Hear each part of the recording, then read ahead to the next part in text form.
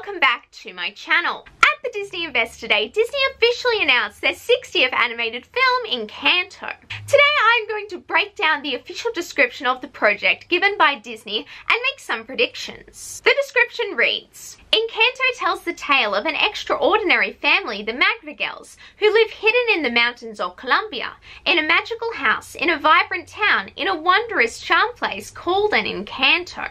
So this tells us that the film is not set in an ordinary public place in Colombia. This gives the filmmakers more freedom to be creative and take artistic liberties because technically this place doesn't exist. However, don't worry because I think this film will still feature a lot of elements of the Colombian culture. The next part of the description says, the magic of the Encanto has blessed every child in the family with a unique gift, from super strength to the power to heal.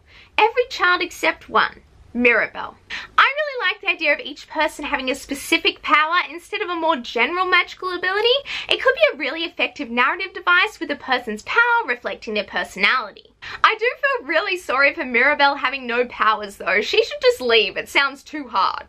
Then it reads, but when she discovers that the magic surrounding the Encanto is in danger, Mirabel decides that she, the only ordinary Madrigal, might just be her exceptional family's last hope. This kind of reminds me of Anna's story arc in Frozen. Unlike Elsa, she doesn't have powers, yet she still manages to save the day. I think that it's a good idea to make an ordinary girl the hero because in real life we don't have powers to solve our problems, so this is kind of a bit more relatable.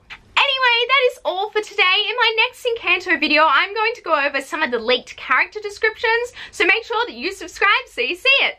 Bye now and have a magical day.